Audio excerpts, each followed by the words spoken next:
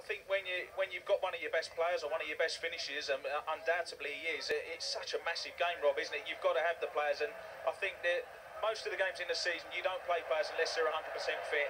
I think if Daryl Clare is probably 75–80% fit, which he might well be today, you've got to play him. I mean, this is his goal against Hereford. We've seen many times before. It's a great finish, and that's the sort of things he can produce. And they'll just have to hope that he is bang on form with his fitness, and then he might be getting a few goals like that today. Will Steve say to him then, just give me 60 minutes, give me as much as you can, and see what you can do? Well, that might be enough, mightn't it? I mean, in that 60 minutes, you get a couple of goals, you can come off then, can't you?